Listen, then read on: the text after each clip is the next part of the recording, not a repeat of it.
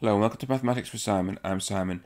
Today we're going to look at the compound angle formulae in A-level mathematics for sine, cos and tan. So let's just look at the formulae to begin with. So sine A plus B equals sine A cos B plus sine B cos A. Sine A minus B equals sine A cos B minus sine B cos A.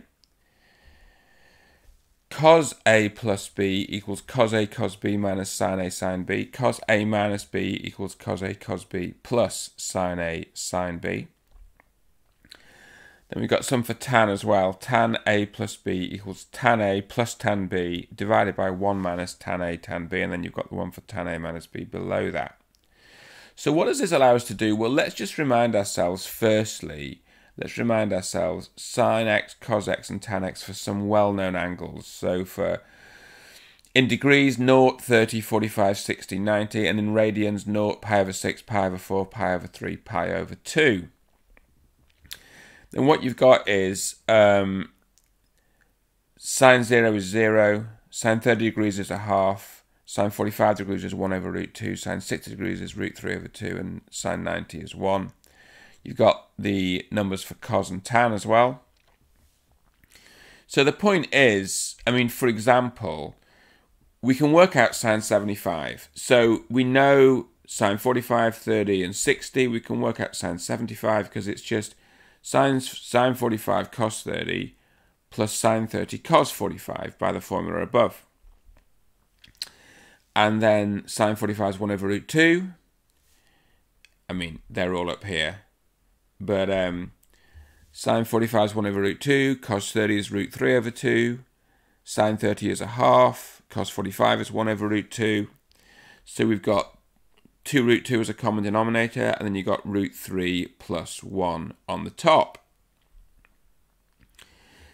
You can also look at sine 15. So sine 15 is sine 45 cos 30 minus sine 30 cos 45, which when we calculate it through is root 3 minus 1 over 2 root 2. Cos 120, we can do cos 120 as cos 90 cos 30 minus sine 90 sine 30. Cos 90 is 0, so that's really easy, that just drops out. Sine 90 is 1, and sine 30 is a half, so cos 120 is 0 minus a half, which is just minus a half.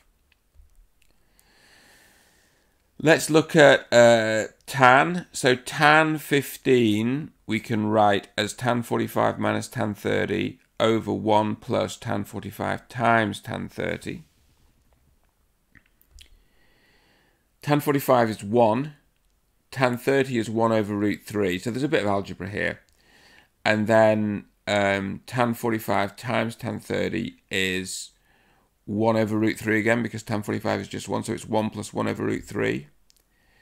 What we do here is multiply top and bottom by 1 minus 1 over root 3. So the top is 1 minus 1 over root 3 squared. The bottom is 1 plus 1 over root 3 times 1 minus 1 over root 3.